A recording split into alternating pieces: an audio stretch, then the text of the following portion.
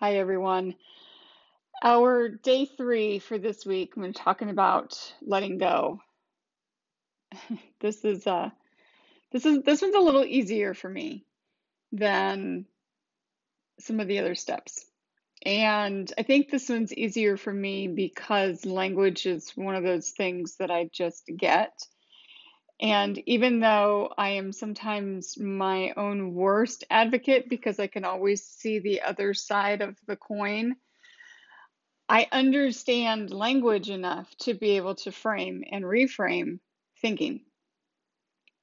So that's what today's challenge is all about. In our process of learning how to let go is changing the way we talk to ourselves. So, do we want to let go? If we want something, we can get that something. If we empower ourselves through positive thinking, through leaning on our strengths, through believing, then we can do it. But if we wake up every day or we start every difficult moment with I can't, which trust me, I have done. I can't tell you how many times I have shown up at my neighbor's door with a box of tissues and just said, I can't. I can't be in my house anymore. I can't be here. I can't do this anymore. And none of it's really true because I can and I have day after day after day. And showing up at my neighbor's door with a box of tissues and saying those words out loud empowered me to keep going. So I would sit on his couch and cry and would tell him, go to work, go do what you need to do. I just need to be here. I need to be outside of my home. I need to be outside of my spaces. I need to be outside of where everything still stares me down. Everything that was left my responsibility just looks at me and taunts me. And then I would sit in these quiet spaces and empower myself to go from can't to won't. And it took a lot of time, but I was going to say quickly. It took a lot of time, so nothing was quick. It took a lot of time, but I was able to go from I can't do this anymore. I can't face this world without. I can't take this next step and clean out my house. I can't look at belongings that were ours, that were hers, that aren't mine, to I won't let this take control of me. I won't give away my power anymore. I won't make the wrong choice that doesn't protect me. I will empower myself to get, even if it's just to the next stepping stone, I will empower myself to get to that next space. Reframing the way we think and the way we talk to ourselves is huge in letting go. And it's a skill, like all these others are skills. This one is a skill I think I have down pretty well, although I do have to remind myself to do it. And all too often, I have to put myself in a position where I can do it in a safe space. And so there was one day in the midst of my world crumbling around me where I punched my hallway wall. And I'm not a wall puncher. I didn't do any damage. I don't have any strength in my hand like that.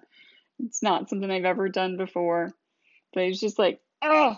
And I'm not even sure that's a punch, like it wasn't, it was just a fist.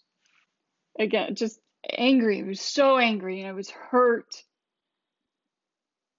And I knew if I stayed there, I could destroy everything I owned. I could destroy everything that wasn't mine that was left behind for me to deal with. And none of it would resolve anything. But I had to get out of that space. Not only the space in my head, where that's all I could think about was, what did I do to deserve this? Why am I cleaning up all the questions that I talked about yesterday, all the what ifs, all the should haves, all those questions that are really not resolvable questions. I had to get away from those, and physically, I had to get away from my space. I had to get away from this place where I was looking at it all as if it was taunting me. And I would reframe my thinking sitting on someone else's couch. Go for a walk. Just there's some irony there, but anyway. Go for a walk. Go somewhere. Get somebody on the phone. Go get Starbucks. Go get a donut. Reframe thinking. Go from I can't do this anymore to I won't let this happen to me anymore. We'll just pause here while my dog goes crazy because somebody walked by the house.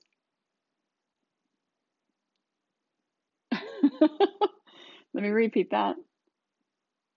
Go from I can't do this anymore to I will not let this control me anymore. I'm not sure if that's exactly what I said, if I repeated word for word. Don't let those thoughts, that fear, that unknown, take your power. Reframe your thinking. So you're now thinking, I can do this. I will take control. I will handle the things I can control. And if there's an I won't, then let it be an I won't let this thing control me. I will not hand over my power. I cannot tell you how many times in the first several months of my ex leaving, I ran. I tried to run every morning. I ran and I ran and I ran, and I eventually had to give up running because I lost so much weight. I think I was just burning muscle at some point. I had to give up running for about 2.5 months while I taught myself to eat again.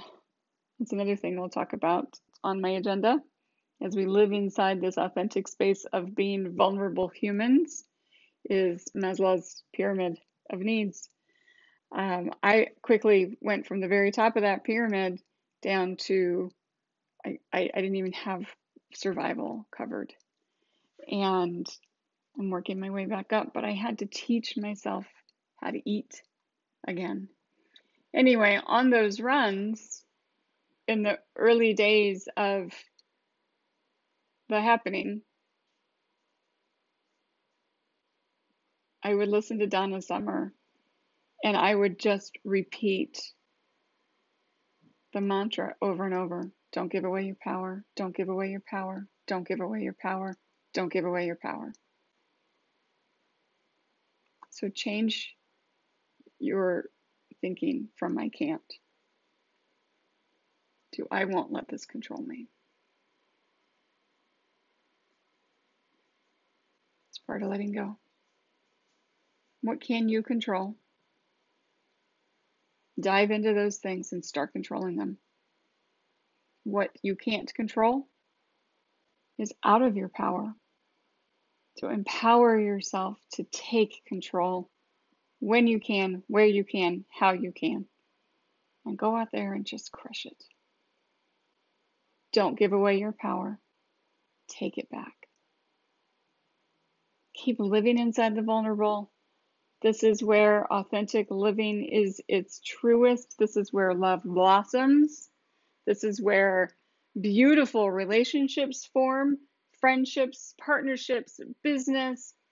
This is where humans were meant to live because we are just human. So keep living here. And if there's something you need to let go, start working on letting go. But remember, it's a skill that we practice. So keep practicing it. Take care, guys.